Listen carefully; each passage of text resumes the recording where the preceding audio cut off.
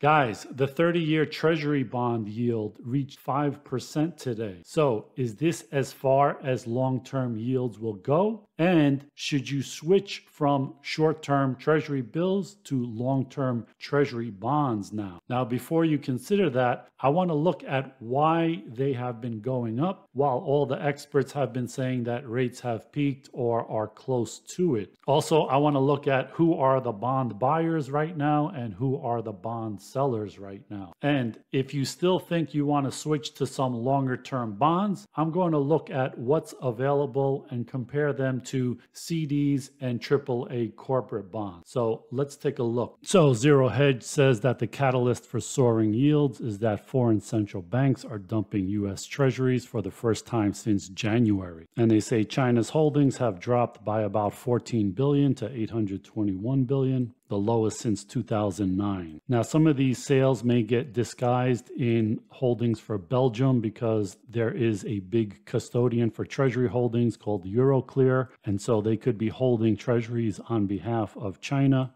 And so if you look at Belgian plus China Treasury holdings, they still have decreased, but not as much as just the Chinese holdings from, say, 2021 to now. And the data shows that foreigners, both official and private entities, have been net buyers of Treasuries since 2021. But that all stopped in July. So from 2021, you see the Treasury holdings in foreign Treasury holdings have been a lot and have been increasing until this last piece here in July, where it basically just hit a brick wall. But the majority of those sales were not by private holders. They were by official foreign institutions that have sold, which is the first time since January, and they dumped 22.4 billion versus 22.6 billion in foreign buyers. So this is a look of the change of Treasury holdings of foreign official institutions only. And lately, they've been a seller since 2015 or so, but they've been buying up here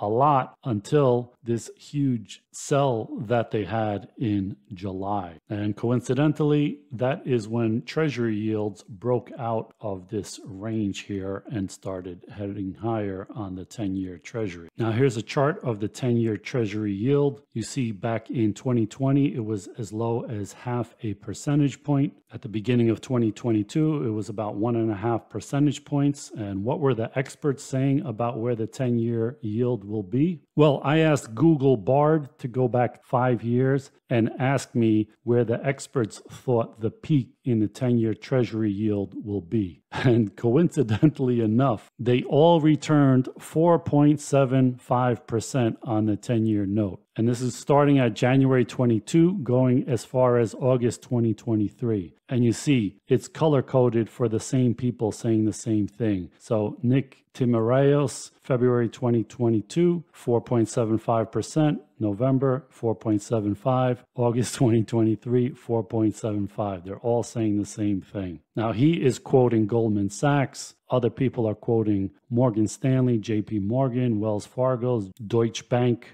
So were they all right, or are they all staying safe in the consensus that some higher ups at the Fed are telling them to put out? I don't know, but none of them seem to have changed their tune yet, even as the 10-year has gone above 4.75. Now, looking at this chart, long-term Treasuries are light blue, agencies are red, corporate bonds are green, and corporate stocks are purple. And so all of this light blue was long-term Treasuries that foreigners were buying up until July, when they switched and they started buying a whole bunch of stocks here in the purple. But even that has slowed down over here. So if the foreigners aren't buying Treasury bonds, who's buying them? Well, apparently households are buying them. So households now own 9% of outstanding US Treasury bonds, up from 2% at the start of 2022. And they accounted for 73% of net Treasury purchases from 2022 to the second quarter of 2023. But with less foreign buyers, they say Treasury bond auctions have been ugly lately, and weak demand could be a canary in the coal mine. So last Thursday, when the U.S. sold $20 billion of the 30-year bonds, the dealers had to pick up 18% of the sales, greater than the typical 11% share, as more buyers bought. In other words, not they don't want to be buyers, but they want to be buyers when they are getting a much better interest rate for taking on 30 years worth of bond risk. And speaking of bond risk, the 10-year Treasury term premium and yield fit chart here shows that the long-term premium for bonds, meaning how much more premium you need over shorter-term bonds to make up for the risk you take by holding it for a longer period of time, it has been negative for a while now, and only now is it just turning positive to the point where it's like 0.158 percentage points, where back in 2010 it was like 2.6 percentage points, and back in 1980 it was like 4.7 percentage points. So let's take a look at some of these Treasury bonds and see how they compare to CDs and corporate bonds. So if you're looking to buy bonds and you're wondering if you should buy Treasury bonds or CDs or corporate bonds, let's take a quick comparison of them. Now, T-bills and Treasury bonds have an advantage over CDs in that, for one, there is no state tax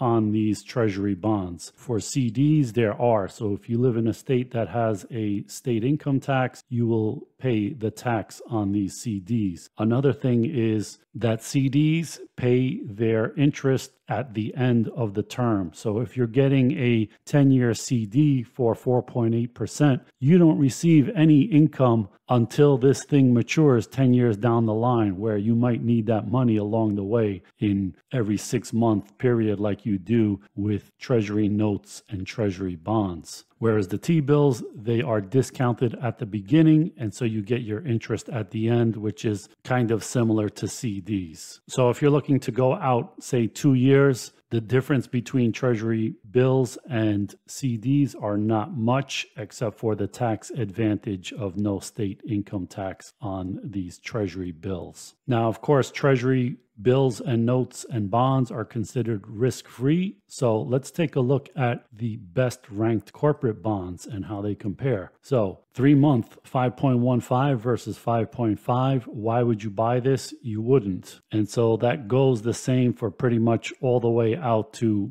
maybe like a 5-year bond, where you're getting 5.77 on corporates versus 4.96 on treasuries. But you have CDs paying 5.75, which is also no risk, because the risk on CDs is that the bank goes bad and the FDIC covers it. And that's basically the same risk you have with treasuries, because it is the government backing both of these, the treasury bonds, bills, and CDs. So if one goes bad, the other one's going to go bad as well. So these are basically the same risk. You can't say the same for corporate bonds. And let's see, what are these corporate bonds paying 5.77? Okay, there's only one here at 5.77. The next one is 5%, and it goes lower from there. So if you're looking to do 10 years, you got the 4.8 CD, 4.9 10-year note, and you have 6.42 corporates. Let's see that, because that's a pretty big difference. But again, there's only one of them here, and that's 6.42. The next one is 5.8, and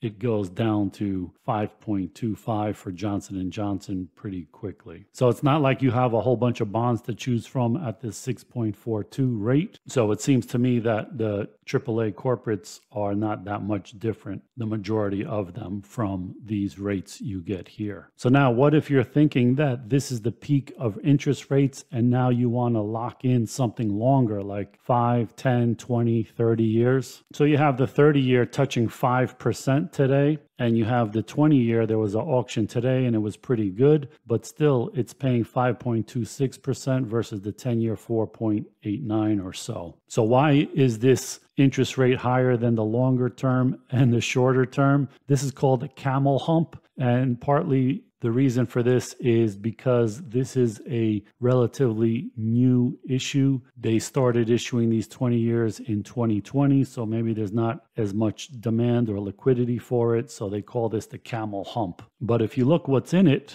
so this top yielding one, 5.24, what is this thing? Let's take a look, because it says it matures in 2043, right? And it's 2.875% coupon rate. Well, if you look, this was issued in 2013. So what this really is a 30-year bond that is 10 years old. And so now this bond trades like a 20-year. So let's look at this one, 3.125. Also, it used to be a 30-year that's 10 years old. So now it is priced like a 20-year bond, what the rates should be. And so that's how you should kind of think of it, that all of these interest rates are just different terms, and they can have newly issued 1-year T-bills, or they can have a 10-year note that was issued 9 years ago that has 1 year left. And so it has to trade at approximately what the 1 years are trading for. So think of it like this. A 30-year gets issued. In 10 years, it trades like a 20-year, or it becomes a 20-year. 10 years later, it becomes a 10-year. 5 years later, it becomes a 5-year, or is priced what the 5 years are going for, all the way down to 3 months. So let's take a look at this. So you see there are Treasury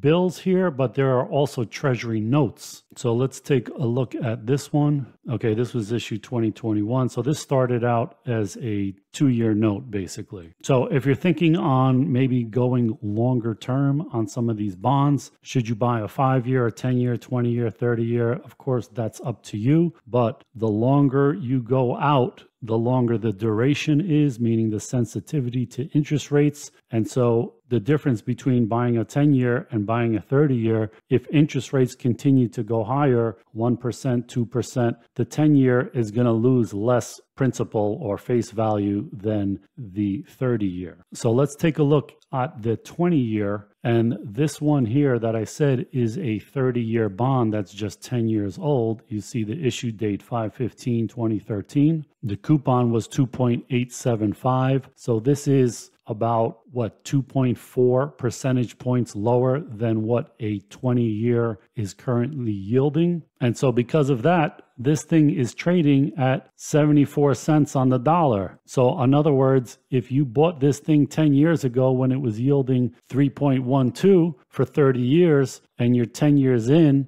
and interest rates for the 20-year are now 5.2, you lost 26% of your money if you tried to sell this thing right now. So let's look at this 30-year bond that was issued in 2013. It had a coupon of 2.875, and of course it still does, going all the way out to 2043, so it has 20 years left on it. However, if you bought this thing 10 years ago and you are still getting that 2.875, but the current yield for a 20-year is more like 5.2, well, guess what? The $100 you paid for this thing is now only worth 71 if you try to sell it now. So you lost 29% of the face value of the bond. Now, you will get $100 back per bond if you hold this thing till 2043.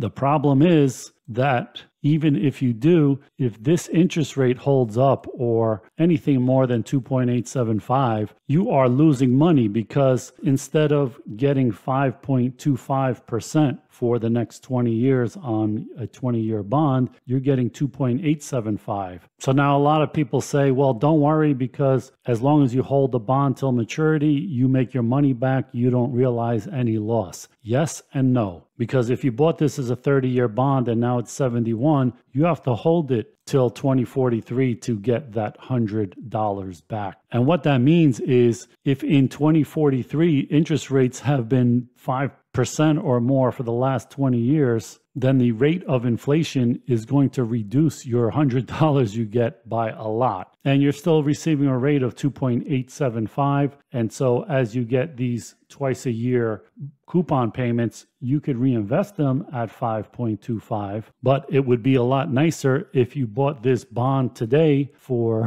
a 30% discount, or really the going rate. This is not really a discount. This is the going rate, so that your 2.875 bond actually pays you 5.255% per year, meaning you get this $2.87 per year per $100, plus you get this bond for $29 cheaper. So the combination of the lower price plus the coupon yield comes out to equaling 5.255%. Now you say, okay, this is a great deal, so why don't I buy this and lock this in for 20 years? Well, yeah, it is a good deal if you think that interest rates will not go higher, or they have peaked, or they will stay around the same level. Then it may be a good deal depending on what your situation is. However, like I said, the longer the term left, the higher the duration, the higher the sensitivity to higher and lower interest rates. And so if this goes up another 1 percentage point or 2 percentage points like it did from here to here, this could fall another 15-20% or so. And you will also miss out on the higher coupon payments. So really, there is no simple answer, and there's no one-size-fits-all solution for everybody, because everybody has a different situation. If you don't need the money for 5 years, maybe you would buy this CD and get 5.75%.